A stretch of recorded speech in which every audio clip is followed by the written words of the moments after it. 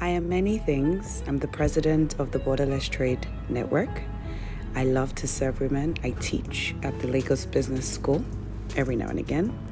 And I truly enjoy just sharing my knowledge in this industry. I've done many things, philanthropy. We help people wherever I am. It just has to be me and my family doing it, whether we're doing it in Liberia, Nigeria, prison outreach, with friends, sisters, or mentees. Or I'm in DC getting mentored myself, trying to bridge this gap of women in business. Or I'm consulting for a bank on their gender initiative. I believe the good thing is I get to do it with my Kingdom sisters. Isn't that amazing?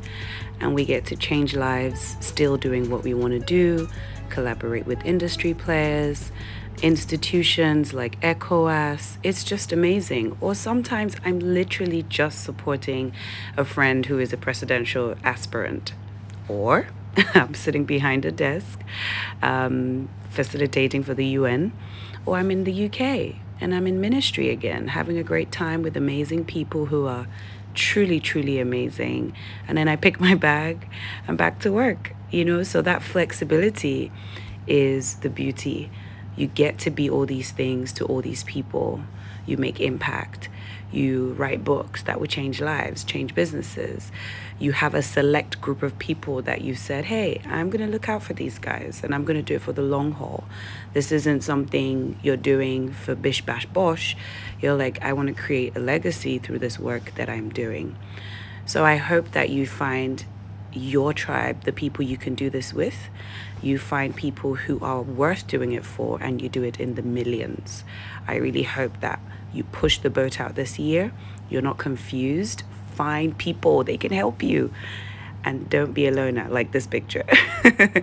And please collaborate with people. We collaborated here with Mission Feed Foundation, and it's okay to start small.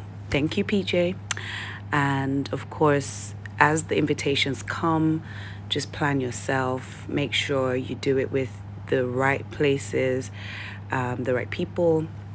And soon you will be a fixer, because we need a lot of you to fix Africa. So I hope this helps and you begin to see a lot of lives change, transformed, because you stepped up to your diverse expressions.